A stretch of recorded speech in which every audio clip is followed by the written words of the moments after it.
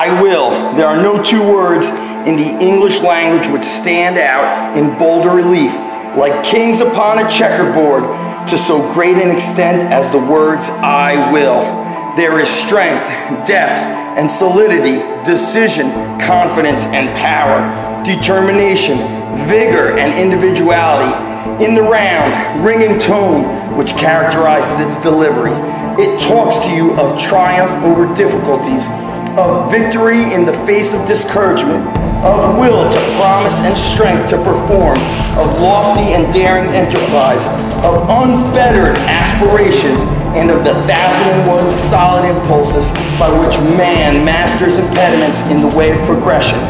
As one has well said, he who is silent is forgotten. He who does not advance falls back. He who stops is overwhelmed, distanced, crushed.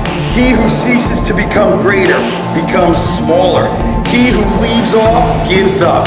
The stationary is the beginning of the end. It precedes death. To live is to achieve, to will without ceasing. Be thou a hero, let thy might tramp on eternal snows its way, and through the ebon walls of night hew down a passage unto day. I will.